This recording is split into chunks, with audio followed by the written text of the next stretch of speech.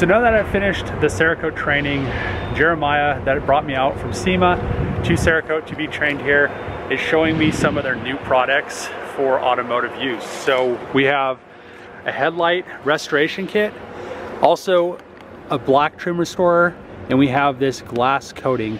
They're also coming out with a new paint correction, kind of like a clear revival. Nolan is going to be showing us how to do the process on all of these kits. And Jeremiah right here, I met him at SEMA. It was a great deal. We went out last night, had some fun, and it's been a great experience coming out here. Thanks for coming out, Dave. Yeah, I appreciate it, man. So let's get to work on this.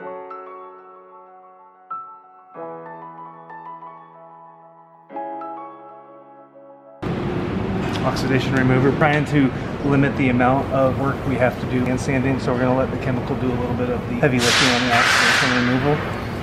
It's not going to get everything off, but it'll make the sanding process much faster. As you can see, it starts to pick up the oxygen there and it starts to turn them yellow. And we're going to do this a total of 4 wipes on this headlight. And we'll gradually see these towels start to get cleaner and cleaner. The last towel might still show some oxidation on it, but that's okay. We'll pick up the rest of that with the sanding process. As soon as we finish this step, we're going to go right into a wet rinse. Ideally, you do that with like an open flow, like a garden hose, but since we're inside, we'll rinse really well with the squirt bottle. Off the light. You see it kind of run down, it's still kind of yellow. 2000 grit sandpaper, it's the red disc. It's going to do the heavy lifting on the abrasion side, get a lot of the imperfections out of the headlight. We're going to wet really well. We're going to wet our sandpaper as well. And what we want to see here is we want to see ending portions start to bring off some of the yellow, and it's going to look foggy here as we start to sand. That's a good thing, means we're getting into polycarbonate. And as we do this, we're going to start to see this clean up a little bit. So it's going to go from a white hazy yellow into a nice clean white look.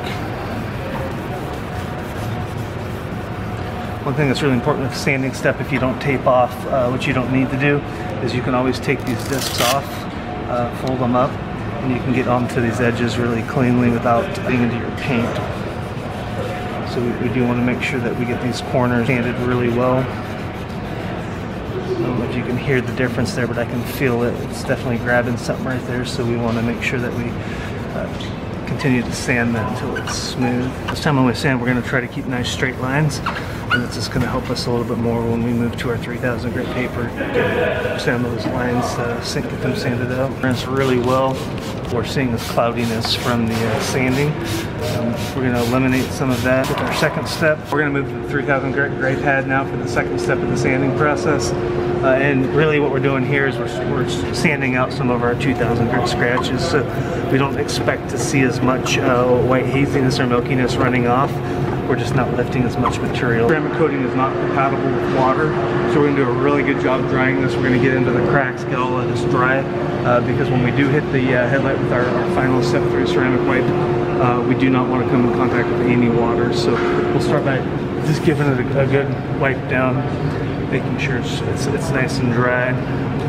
If you have access to compressed air, it's good to blow air up into these channels just to push all the moisture out. If you've got time, you can also just let it sit and air dry, that's no problem. Now we're ready for the money wipe, which is our step 3 ceramic. There's 2 of them in this packet, 1 for each side. So we're going to open this up and take out our 2 wipes. Remove the one that we're going to save for our other headlight and set it off to the side. A couple of really important things when you're using this wipe. One, you do want to make sure you stay off the paint. If you do get on the paint, immediately wipe it with a clean, dry microfiber towel. The other important thing with this step is that you only want to coat it 1 time. The coating cures really fast, and if you hit it a second time, even though you may have enough moisture on your towelette, the coating can tend to be streaky and not come out the way that you want it. We're going to start up at the top and we're going to work our way down.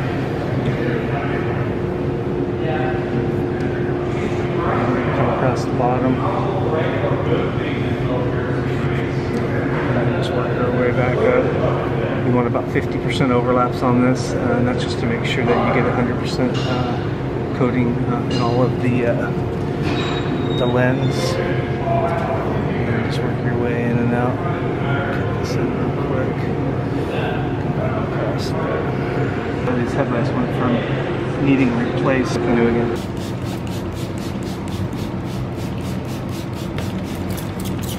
Glass cleaner preparation wipe.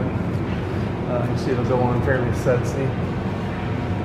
We just want to work this solution into all of the glass imperfections out of the micro pitting and scoring that might be in your glass. That could be dirt, road grime, particulates from your windshield wiper that can get stuck in those. So we just want to make sure that we get our glass really, really squeaky clean before we go to the ceramic coating side. Ceramic coating, long-lasting coating, so anything that you don't get out, you're going to seal in and not be able to get to very easily to repair it. So as with most things with coating, preparation is key to a good final result. We want to rinse it off really, really well. So normally we do that with an open hose. Dry this off really well. Again, if you have access to compressed air, it's really good to get inside the channels and the gutters of the window and the windshield, just to make sure all of that moisture is free. It's ready for some coating. In this kit, we include a 30 milliliter bottle of coating. It's more than enough coating to do your entire windshield. See that it's got a reducer inside of there to help the flow come out of the bottle so you don't waste any material. What we're going to want to do is we're going to want to apply this to this microfiber applicator to the point where we have most saturation across the top. We're going to go onto the windshield in what we call a crosshatch pattern, which means that we're going to go up and down, and then we're going to turn around and we're going to go vertical the other direction. So we'll start right here in the middle, and you can see it wet out really nicely. And then we're going to continue with 50% overlaps on each pass to ensure that we've got full coverage here. And you can see the coating go on. It looks wet, it looks glossy. And we're going to continue this pattern all the way back to the edge.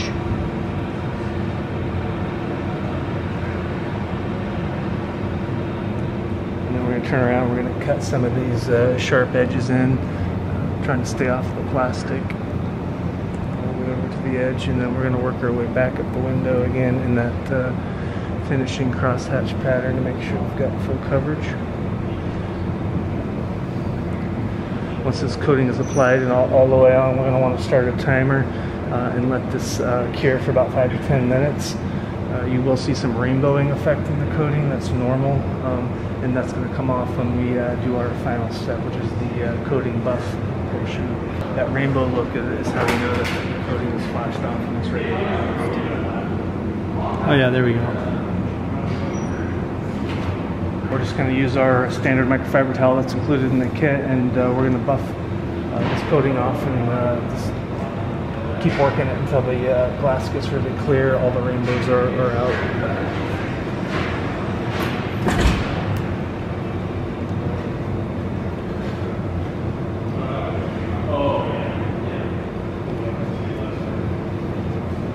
Comes off really easy, it's not sticky, it's not grabby.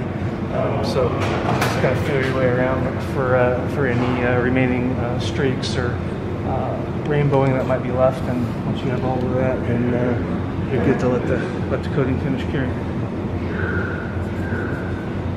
Our ceramic trim coat product was designed to cure your unpainted plastic trim.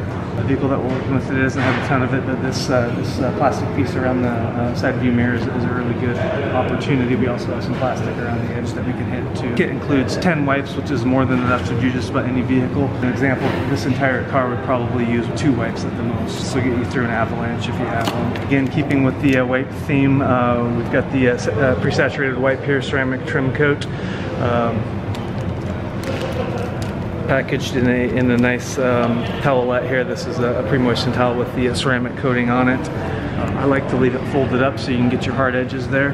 And we're just going to start here, and we're going to work our way down the edge, trying to stay off the paint. Again, if you do get on the paint, it's not a big deal. You just want to stop and wipe it off with a clean dry microfiber.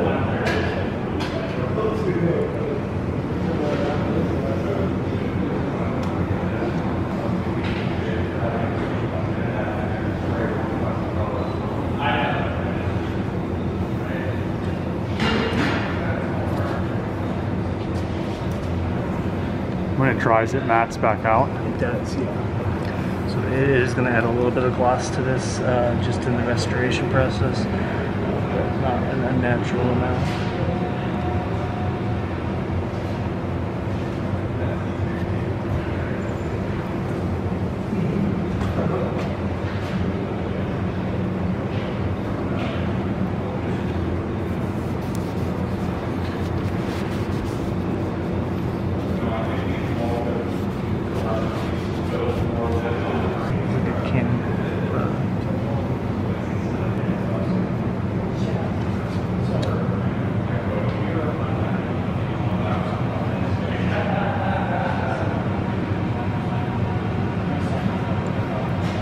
flip a car, just the rear tail light. Do you have something that? What about it? There's no lens. Oh, there's no. We could do this. No, I'm just kidding. No, that's funny. I didn't even... Lens restore. Yeah. That's so clear you can't even see it.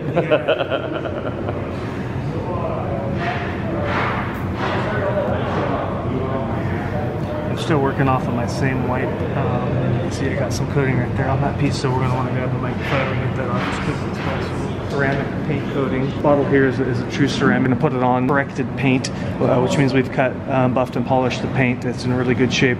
This applies with the microfiber. It's buffed off after it cures. This coating is a waterborne coating, really easy to apply. It can go right on your vehicle after you've washed it in the car wash. It's going to increase gloss. Depth of image is going to get better. It's going to cover up some of the micro scratches from the car wash. But most importantly, it's going to bead and sheet water like crazy. So water spotting after applying it's going to go way down. Similar to our windshield coatings, this is going to go into a microfiber applicator like this.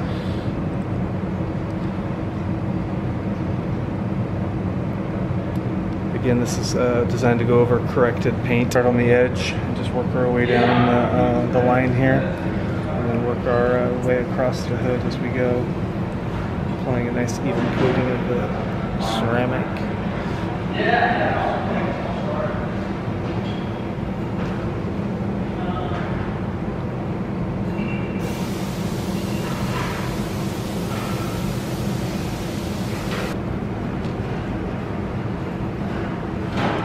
Same process, we're going to cross hatch it just to make sure we've got even coverage.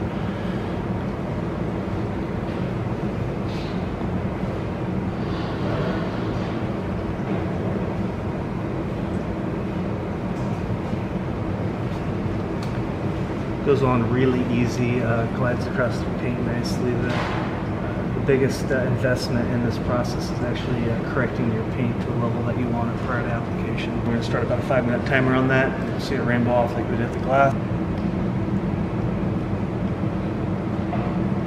Buff this rainbow off just like we did on the glass, and you can see as it starts to pick up on the microfiber that the paint is just getting extremely glossy. The rainbows are going away. That haziness that was from the coating is gone.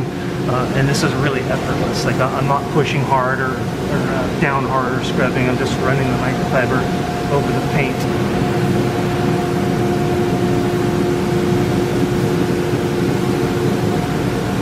We're gonna hit it with our rapid ceramic. This side of the hood has not been prepared.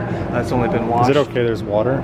It's a still okay. So unlike the rest of our coatings, this coating is water-based, so it's fine to go over water if you have a little water on your paint after you've driven through the car wash. You can see it started to haze out a little bit. It's not going to rainbow like your other coatings do, and there's no time required for cure, so we're just going to jump right back in after we've wiped it on and keep polishing it until it goes nice and shiny again.